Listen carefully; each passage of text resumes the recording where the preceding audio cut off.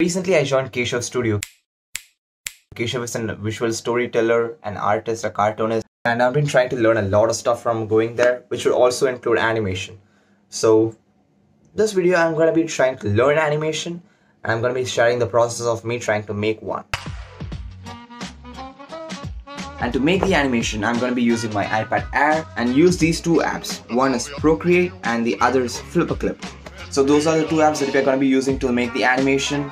So let's do this. Flip-a-Clip is kind of new to me, so I'm just gonna try to make some simple animations with that first, and then let's move on to Procreate.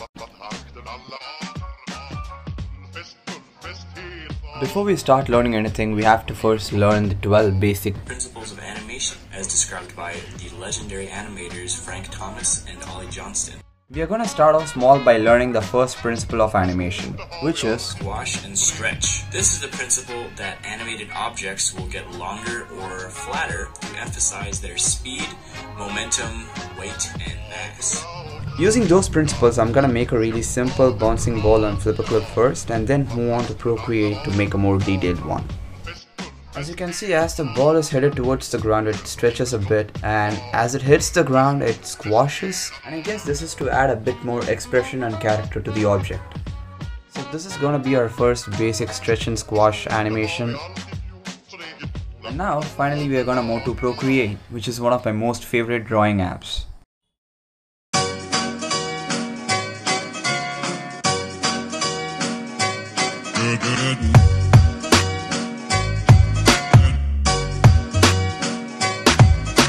Alright, if you're too lazy to watch the whole video, just skip 30 seconds, because the next 30 seconds is gonna be a time-lapse video of me drawing the ball.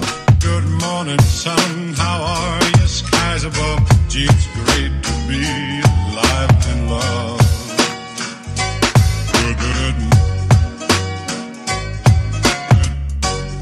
I just want to talk a little bit about frames per second, because the number of frames per second decides how smooth your animation is gonna be. So if you're gonna do a frame by frame animation, just remember that you have to draw a lot of frames if you want your animation to be smoother. I'm just gonna be coloring the background of the image, of the animation behind the ball. NANI? Wait, what am I talking about? Sorry guys, I'm just doing a voiceover for the rest of the drawing part of the video, and this is kinda new to me, you know, so it is gonna sound weird. Just bear with it. And I just added a few more shadows to the ball and a few shadows to the ground, and I added a few more leaves and dust in the background so that, you know, the environment in where the ball is in has a little more feel to it.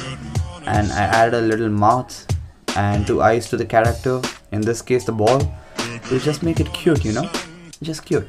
And yep, that's it. A little more highlight to the eyes to make it stand out, and yep. And that's it guys, that's the final animation by using the first principle of animation.